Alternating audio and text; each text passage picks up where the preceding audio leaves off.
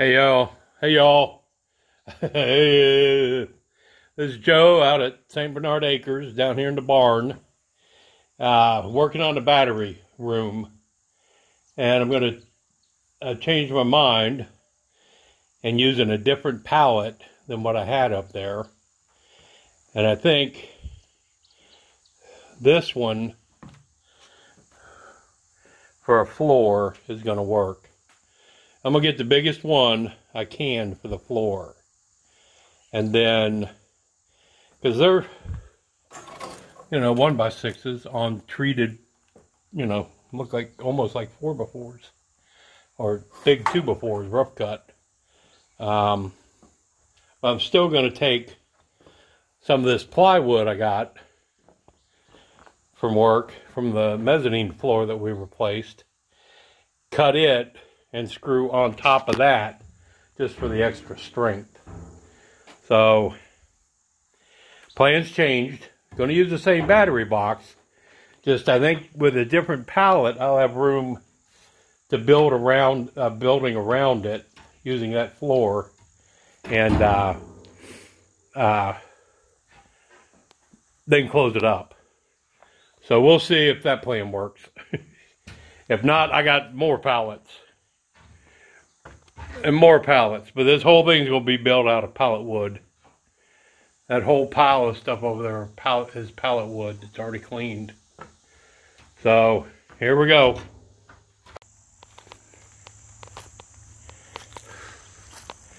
Alright, so we got the other pallet up here.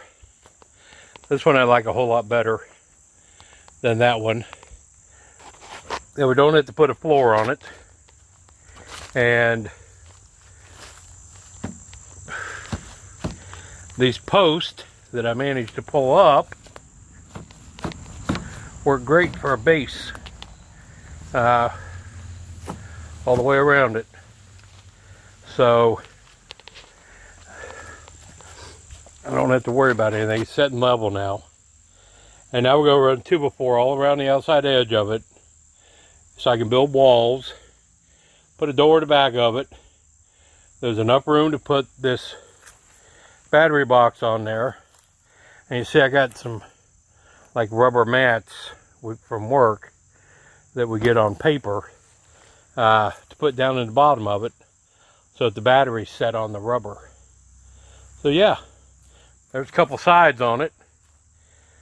I know told you I had the sides for it. Now once we get the batteries in and I get them all wired up again, I'll put the sides on the front of it, and it's all good to go. Just have to put a top on it. But I got to go and start unhooking all the batteries. And Nick's going to screw the plate around the bottom. And we'll get this up there. We'll get the batteries in it. I'll get it covered up and locked. And then we're done for the day.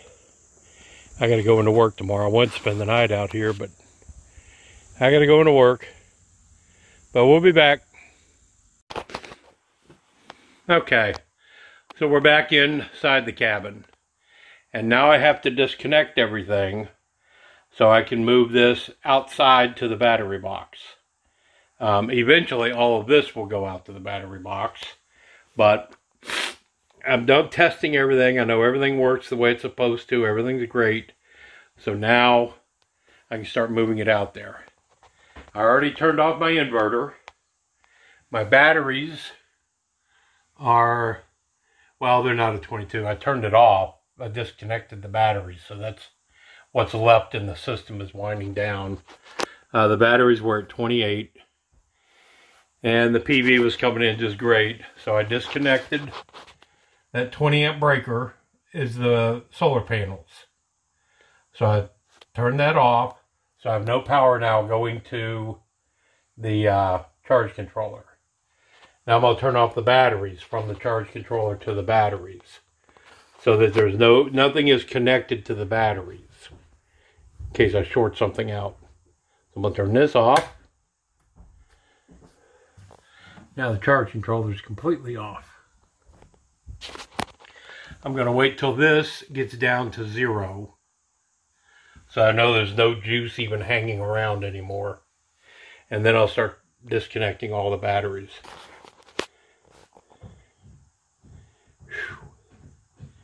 Man. And then to bring all this from outside inside, I've got to get longer cables to go from the battery bank into these bus bars. Come on, what you down to? 18. I wanted to get down to 0. But that's all the residual electricity left. And remember, everything you see on here, I have links through my Amazon affiliate account if you need to buy any of this. It helps out my channel.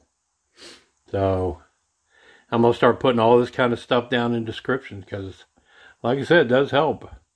And it's reached the point where every dollar helps. I spent a lot of money putting this together. And that was the end of the savings. So now I got to start building it all back up again. But I'll be back after I disconnect it all. I mean, I'm not going to show, shoot video of me disconnecting wires. Because I might short it out again like I did before. Scare the shit out of myself. Man, it threw sparks everywhere when I did that.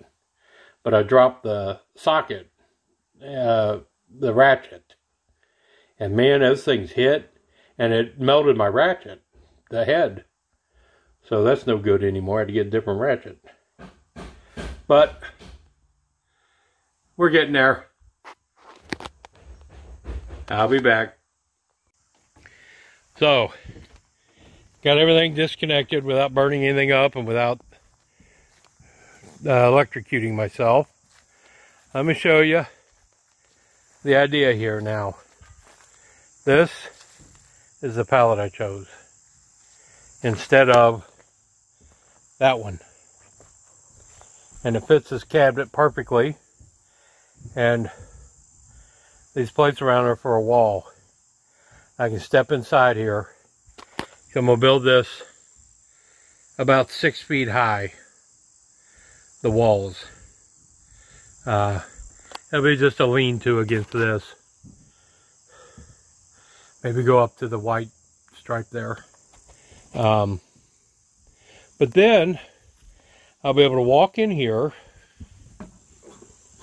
open up the top on this, do maintenance on my batteries, add water to them if they need it, close down the lid, and right here on this back wall is going to be the board that I have in the cabin on the wall. And that's why I built that board the way I built it, is I can just unscrew it from the wall, bring it out here, and screw it into this. And not miss a beat. I have the MT50 remote for the charge controller, and the remote for the inverter, and I'll probably put the fuse block inside for all of my 12 volt LED lighting that I'm going to run out of it. But other than that, everything's going to be out here in this shed. And this cabinet is big enough, if I turn the batteries the other direction, I could put 10 batteries in here, maybe 12, inside this cabinet that they were going to throw away. So all I got to do is hinge the top on it, and we're good to go. It's got vent holes. I'll put a screen there. It's vented on this side, and the inverter is on that box, and I'm gonna make a plug that comes out of the inverter directly into that, and that feeds into my service panel inside. So I will take care of all the electric, and it will all be out here instead of in the cabin. Man. Might not look like much, but that's a lot of work. But what's really nice about it, it is costing absolutely nothing. This is all stuff I had down in the barn. Old pallets, pallet wood. That's what all those 2x on there.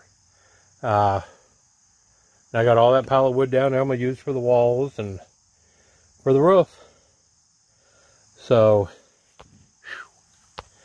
brought a couple barrels out because I'm going to bring some gutter out.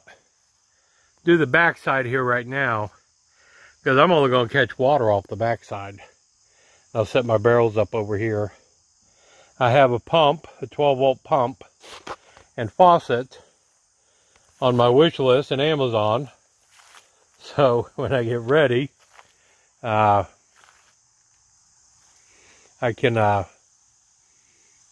you know, hook all that up and have running water in the sink. Man. Whooped. Holy shit. That's too much like work. I gotta quit doing this. But that's it. Hope you all like this part 1 of moving everything. Next phase will be building all the walls around it and the roof. Putting the top on the case. And then hooking power back up again. Remember to like this, share it, comment. All that kind of stuff. I'm out.